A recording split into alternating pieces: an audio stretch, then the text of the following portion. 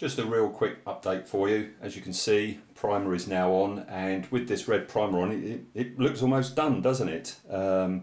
Certainly in some photos the Scorpio does look this brick red colour, and that is going to be the next problem, in that no two photos of the Scorpio ever look the same. Depending on the lighting conditions, it could look anything from a bricky red like this to almost a tan with orangey washes over it.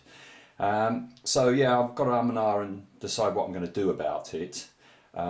This is the last time it will be all together like this until after painting, because as I say, I mean, it's time for this to come off, these panels to come off,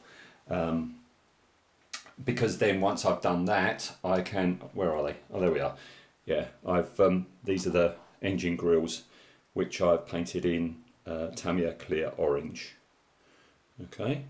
Oh, and the other piece of news, great customer service from Masterpiece Models. Yes, I was missing the main gun, and here it is. I've got that one. I think I said that in one of the previous videos. I had this piece and kind of figured that was the front of the barrel. I was right, but I absolutely 100% didn't have this bit. So thank you very much, Masterpiece Models. They put that in the post, sent it to me across the pond, absolutely free of charge. So great customer service, and yeah, looking forward to the next bit.